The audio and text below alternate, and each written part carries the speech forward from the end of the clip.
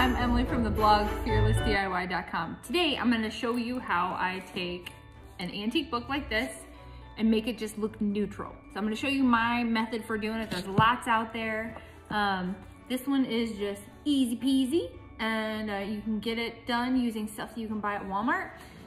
I'm going to use this Waverly chalk paint that you can get from Walmart in the color Plaster. It's a matte finish chalk paint. And then something that I had an issue with when I first painted these books was that when I touched them, you know, some of that chalk paint would come off of me because it's not sealed. And I have a black bookcase. And so obviously it would kind of like come off on the bookcase a little bit. And so I use this Kills clear wax. It's actually used for chalk paint or milk paint. And I got this from Walmart as well. And it's a super easy process. And you also get to kind of do it how you want. So we're gonna get started with a little bit of paint.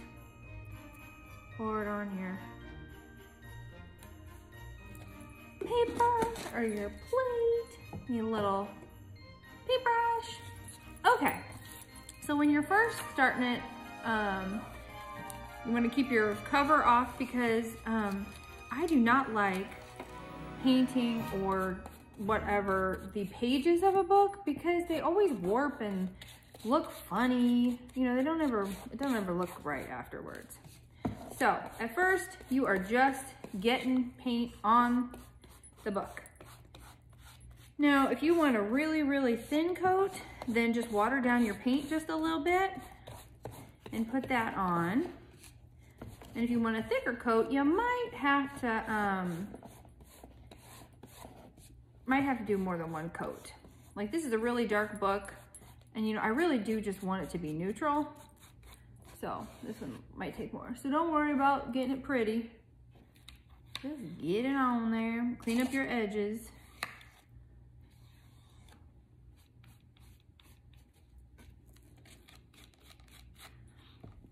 Okay, so then now, let's just say that I want to show this little medallion area in the middle a little more. Just gonna wipe off the paint a little bit, see? Not that anybody's really gonna see it because it's on the front, but you might. And then maybe there's a little section here on the spine that you want to show. You could put some wax on before you paint. Let's see, let me show you how that goes. Like you want the title of the book to show or something like that. You can be a little artistic. I mean, it's red, so that wouldn't be like my first choice, but that's okay. Okay. Give that just a minute to set while we're painting the rest of the book.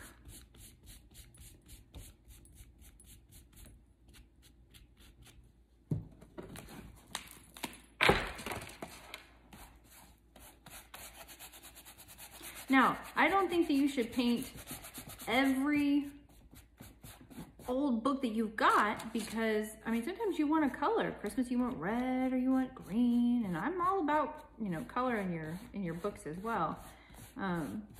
But most of the time I like having more neutral books. I've seen people cover them with linen or with paper, but honestly, this is just cheap and easy. I already have the paint from other projects. I always have paint around.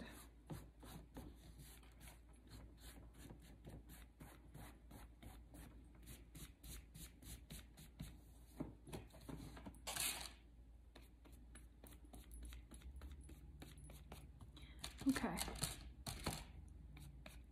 Get a little paint on the wax.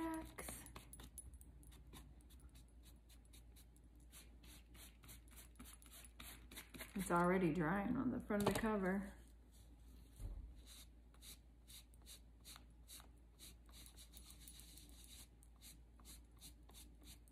Okay, so there, the title is a little bit, it's a little bit less bright because you put the wax on it first. And then wipe off it down here just so we can show the red again.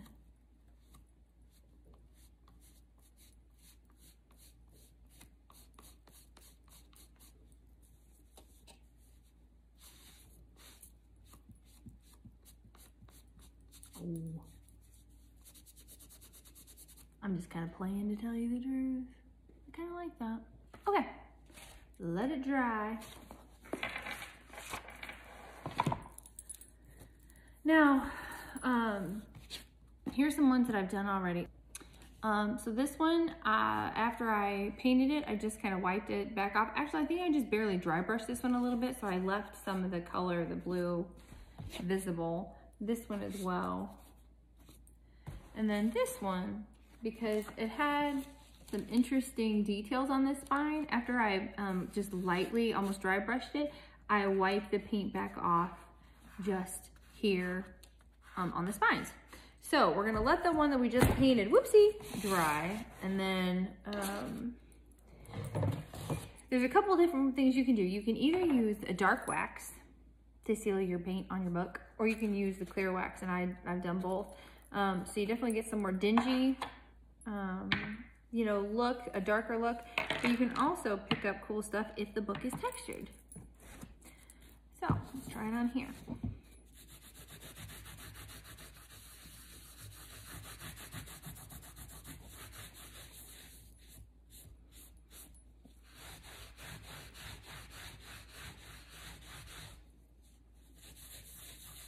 Well, that's cool. Some of the gold is shining through. Let's see. Now that would look awesome in a book stack. Now see how bright white this looks now compared to this one? Now that looks pretty cool. And then, you know, if it was Halloween, you could put some orange in there. Or you could do, like, this is a greeny blue one. That looks cool. And then this one, I like the linen look of it, but you know, it has to, we gotta do something. Actually, we'll probably do it just like that. Yeah. Now this one definitely needs some dark wax on it. It's too white.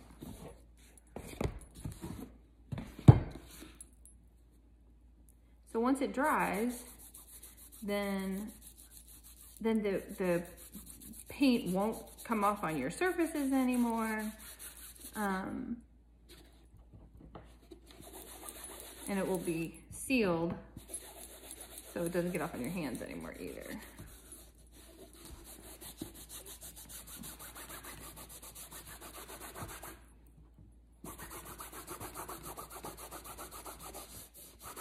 But I'm just using a teeny tiny bit of wax. I mean, just barely dabbing my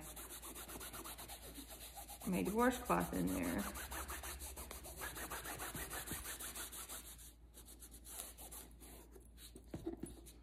So that's bright white, you can see. And then this is the side with the wax. That looks older, more antique-y. That's what I like about this, because it's just whatever look you're going for.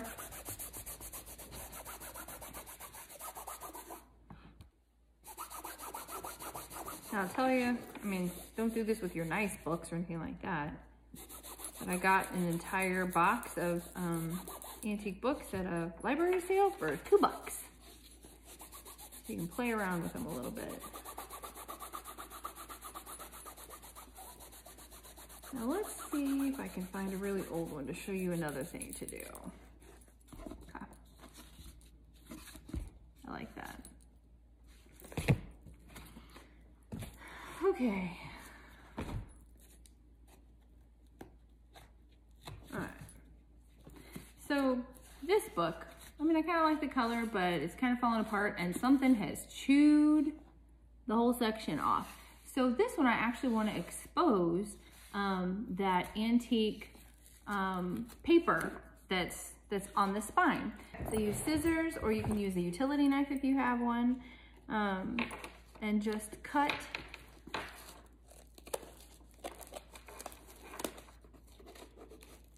Actually, like an X-Acto knife would work really good for this. Okay, and look at that.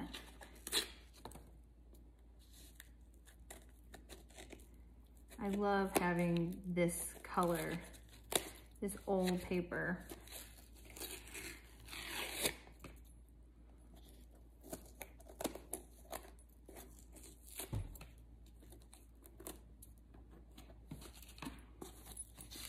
So you've got this color. Now, sometimes I'm able to pull the rest off, and sometimes you're not.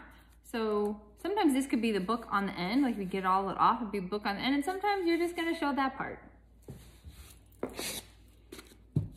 You know, like that.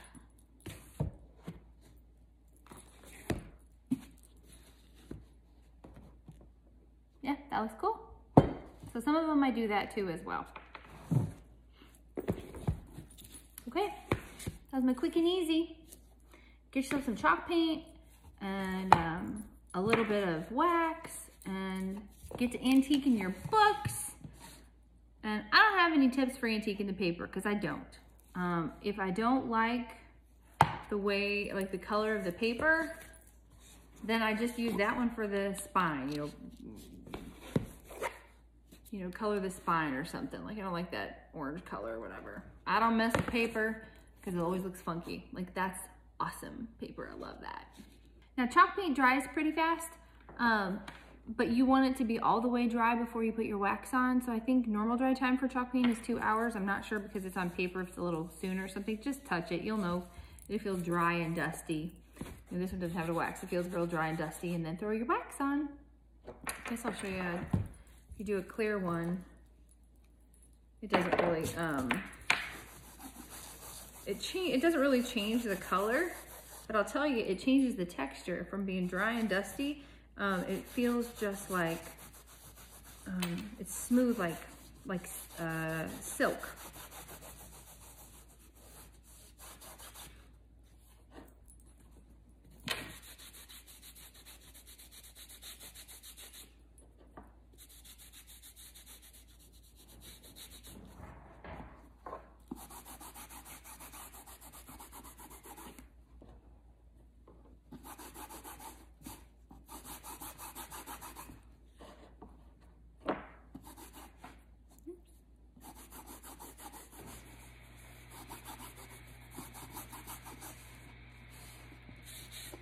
Okay, that was the clear wax. I guess I could show you one that I dry brushed. So,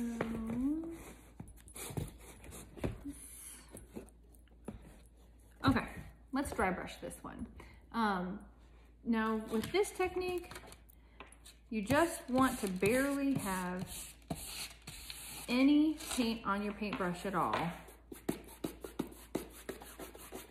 To me, this takes longer because I'm just trying to really get it on, like those words there.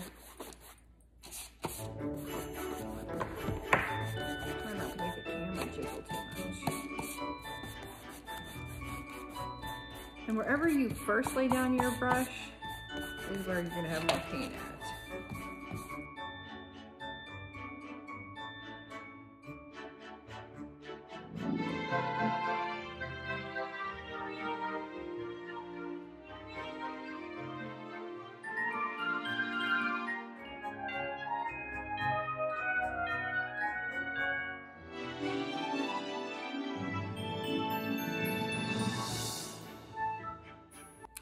This gave you a good idea to go and make some neutral winter decor for yourself.